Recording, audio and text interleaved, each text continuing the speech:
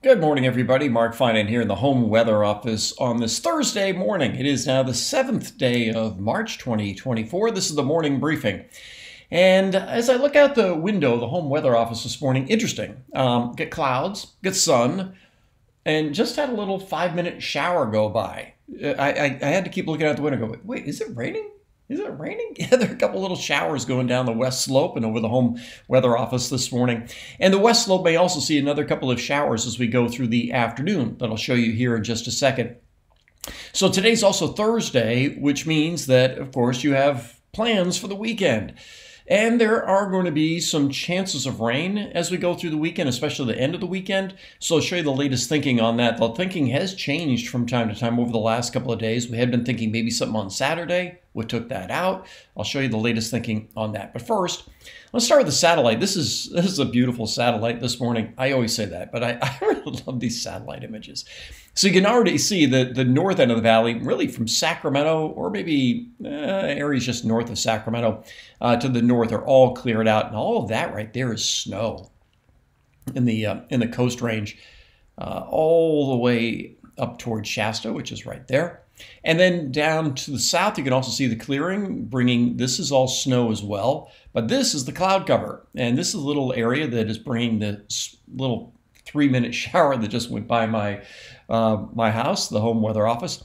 And the clouds also, you can see the motion going from north to south. So around, let's say, Sacramento at this hour, we still have clouds, and the San Joaquin Valley certainly has clouds, but they're all clearing from north to south.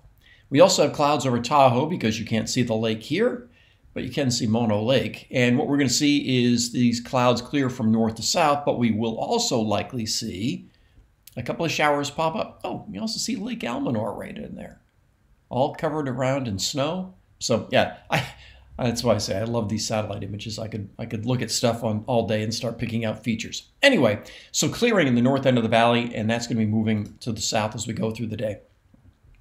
So the HRRR and the other models have been showing this as well, that as we get into the afternoon, this is around 2, 3 o'clock in the afternoon, some showers on the west slope, up around 4,000 to 5,000 feet.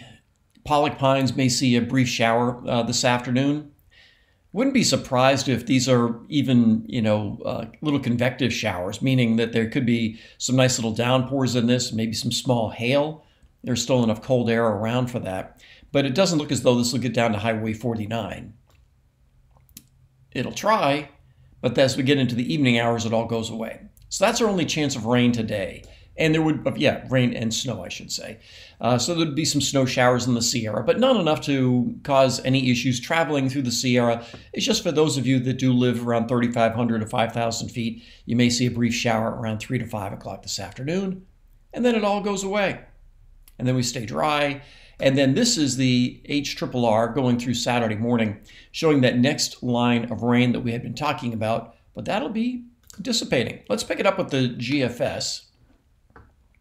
And this is the usual overpainting. So, for instance, I talk about this overpainting quite a bit.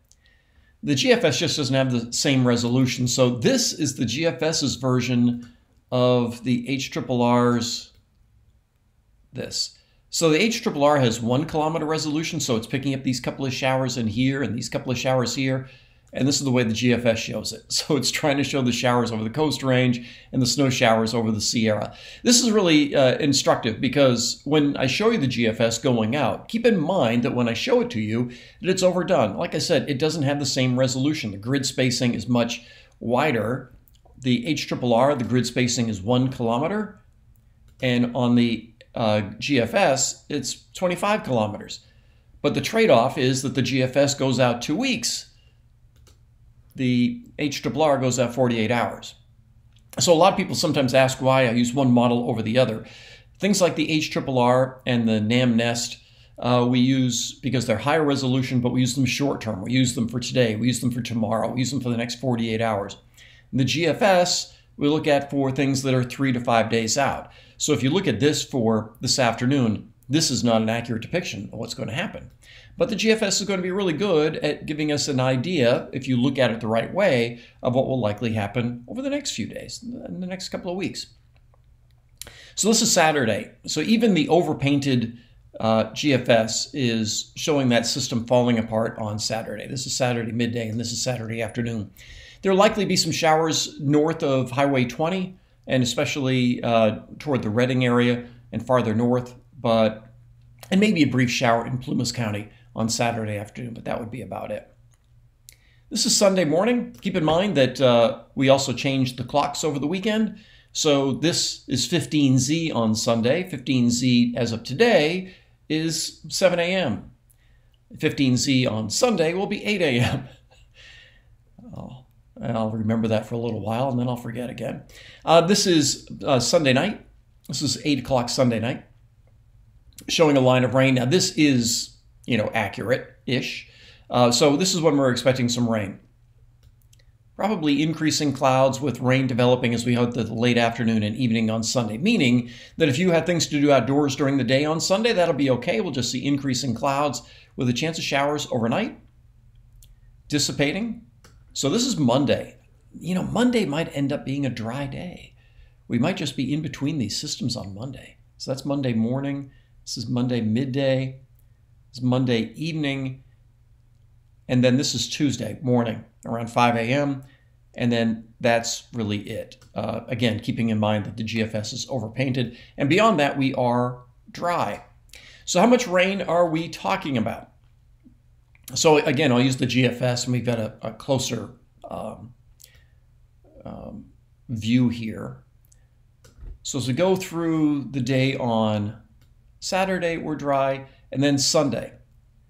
If you look at a place like Sacramento and Stockton and Modesto, we pick up a quick 1/4 of an inch of rain, but other locations are a little bit less, but most areas are around a 1/4 of an inch.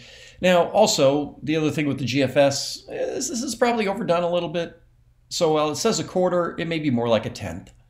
Usually I'll look at these numbers from the GFS, especially for the valley, and I'll cut them in half, 3/4, something like that. It's rare for the GFS to underdo it. So in other words, there's a very, very, very, very small chance that this 1/4 of an inch of rain would turn out to be a 1/2 inch of rain. Let's put it that way. And then on the west slope, you see, we do see a better rain. And then we're dry on Monday, and then comes the next thing on Tuesday morning, and that also gives us another 1/4 of an inch of rain. So between the two of them, and you take off the half, or maybe 3/4 of this, we end up with less than a 1/2 inch of rain. And in the foothills, we end up with maybe an inch of rain, some better rain up on the north coast. And after that, we dry out and warm up. It still looks as though in the long range, we will be seeing a warming trend once we get past Tuesday. So next Wednesday, we'll likely have some north winds. And beyond that, we will likely see some sunnier and warmer weather with temperatures getting into the 70s. Who knows? Maybe even into the 80s sometime as we head through the middle part of the month. But in the short term, for your Friday and through the weekend, looks like the best chance of rain is going to be maybe at the earliest Sunday late afternoon, but more likely Sunday evening. Right now, Monday's looking dry, or at least mostly dry. And then the next rain chance would be on Tuesday morning, likely dissipating in the afternoon. And nothing stormy, so you're not talking about wind, you're not talking about big rain, and you're not talking about big snow, but there may be enough snow on Sunday evening for chain controls, as well as on Tuesday morning, enough snow above 5,000 feet for chain controls, but not enough snow for road closures like the nightmare we saw last weekend. So that's everything I've got for you this morning. Today is another political day. We've got the State of the Union airing on KCRA at 6 p.m., so let's see, I'll be on TV at 4 and 5, and then at 8 and 10 and 11. I'll have more updates for you then. So get outside, make it a great day. I'll talk with you later.